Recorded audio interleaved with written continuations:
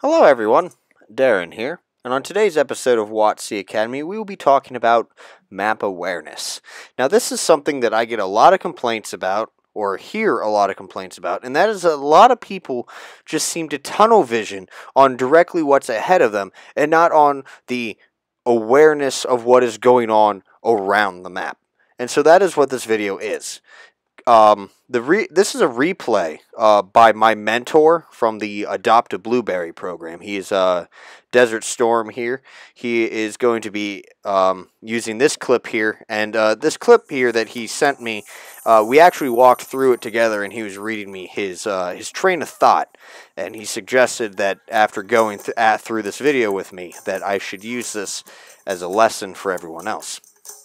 So he's on Dukla Pass. He's going to start down south here.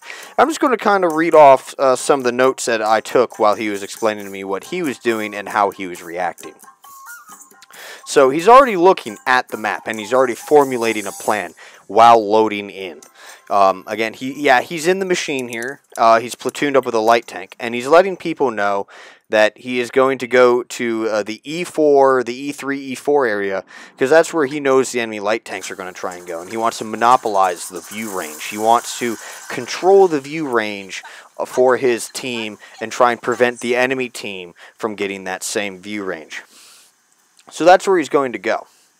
And you're just, while throughout this video, instead of focusing on, like you're playing the machine, focus on the map. And then also, use this gameplay to practice, focusing in between the mini-map and what is going on.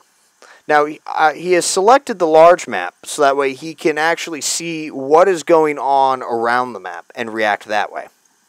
Now, you can see here that the majority of the team here still has not left the spawn, but that hasn't deterred him at all. He's actually still going to go to this spot right here, and he's going to prevent the light tanks from approaching the spot. And as you can see, he's already spotted a light tank, foiled their plans. His platoon mate and another light tank are pushing up to get additional view range on there, and he's just going to fire as many rounds as he can at the enemy tanks here.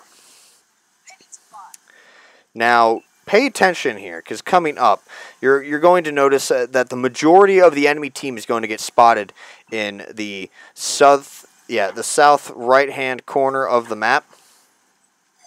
And he's going to notice this very soon, and he's going to react on it. Now, unfortunately, most of his shots are missing. I think it's just bad RNG for this game. But, the team has already stagnated right there on the 7 line. They haven't moved. More and more of their big tanks. There you go. See, there's the majority of the team. He has already noticed just now by that amount of red that has popped up down south that he knows that they are going to lose the southern flank. And so what he's doing is he's pushing up to he's going to push north to flank, because he knows the south is going to be lost, and lost very quickly here.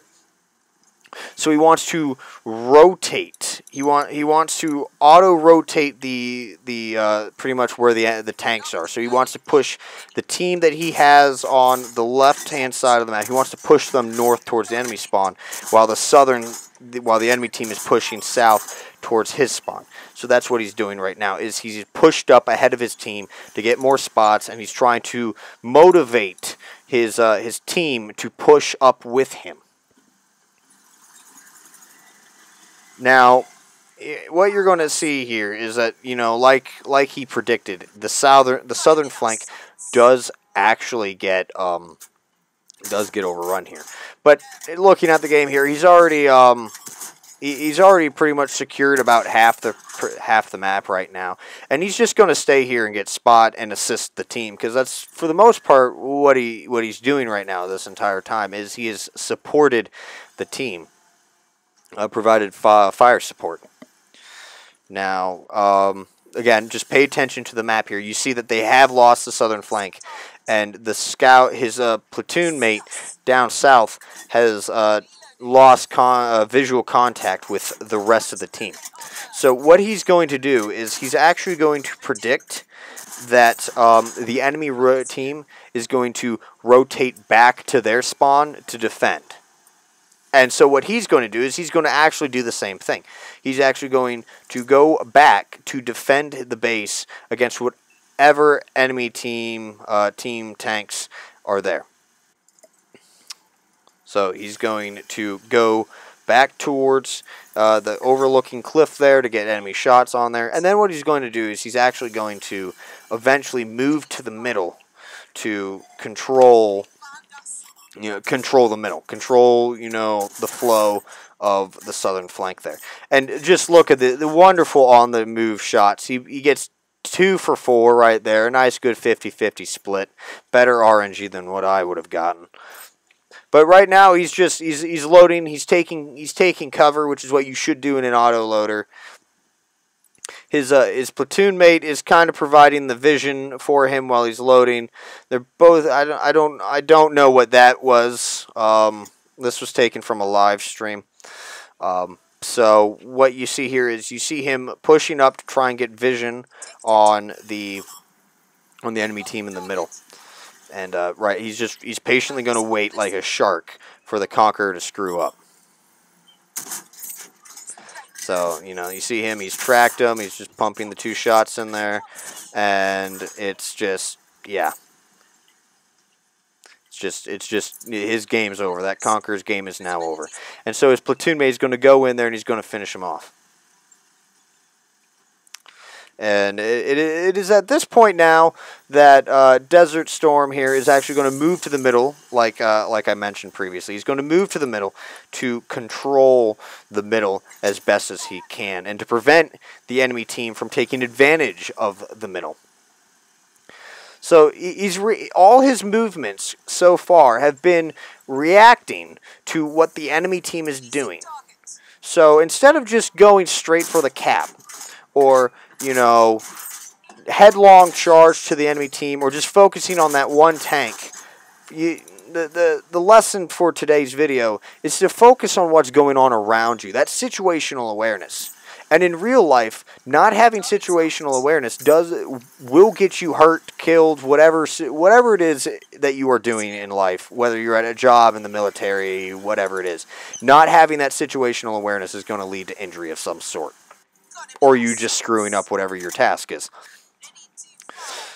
So what he's doing right now is he actually is going to focus down the Turtle God. He told me that Turtle God is actually a very good player, and so that is another thing to what he's reacting, is he is focusing down Turtle God and his platoon mates, trying to shut them down and prevent them from taking control of the middle right there. He realized that if Turtle God and his platoon took control of the middle, or even got 1 or 2 kills above them on his team, that would significantly decrease the chance of victory for Desert Storm here. Now, not much else here. So what he's going to do right now is that he's going to start to notice that the enemy team is going to start trying to take the high ground on the 3-4 line. And just like in combat, 90% of the time, he who holds the high ground is going to win. Sun Tzu kind of said otherwise on that, but that standard combat practices, if you hold the high ground, you're going to win. And a lot of people in World of Tanks fail to remember this, or fail to put this in their mind and realize, hey, I'm on top of a hill. Now he just shuts down the T10 right there. The T10 decided to charge him while he was loaded. I don't ever charge an auto loader. I mean, if he's running away, that's a telltale sign that he's loaded. He's reloading, or he's buying time to finish the reload. So play that cautiously. Read the signs and the actions of what the light tank is doing. Now, it cuts out there because, again, I took this from a live stream. I figured out a way to capture the live stream videos. And unfortunately, I still get ads even though it's a replay. So I had to cut that out because I don't think you want to see a deodorant ad in the middle of the video. Now, like I said, he moves to the middle to cut off, to try and circle around and cut off the escape of the enemy team. as well as tighten the noose. Tightening the noose and cutting off the escape route pretty much traps the enemy team right in that spot and allows you to just slowly enclose in and give them less room to maneuver. It's all about map control in this game. It's all about map control. So he unloads all of his rounds into the 430U because he has the most health and he needs to whittle that down as much as possible. Now he's just going to go and, you know, do a fancy fight. You know, I don't even know what I'd call this really. It's kind of just a reload fight dance. And they're just going to do this dance here till Desert reloads before Turtle got here. And currently trying to hit those nice little cheeks there on the side of Turtle Gods. Give him a nice little good game salute or something like that right there. Now, he's only got one round left here on the T100. And so what he's doing right now is he's trying to keep his strongest armor front facing the T100 LT. And you can see this. The T100 LT is doing an excellent job trying to get on the flank. Desert here gets ammo racked. That's not good. That's additional time that he needs to try and avoid getting hit. Somehow, absorbs a shot from the T100 LT, or he took the shot and it was a low roll. I wasn't quite paying attention. Right now, again, just keeping the front towards the enemy, keeping the strongest, armor towards the end, the T100 LT. The 50B hull is actually, I believe, the strongest hull of any Tier 10 heavy tank in the game. And as you can see, he wins the game. He carries the enemy team. He carries his team to victory. And a very, very nice game with over 1,100 damage dealt. But overall, a very, very good game by Desert Storm 03. And that concludes today's video on map awareness. I'd like to thank you all for watching. If you liked the video, hit that thumbs up. If you want to see more videos like this one, don't forget to click on the subscribe button. Special thanks to my mentor, Desert Storm 03, for sending the video. But until next time, this has been Darren of WotC Academy.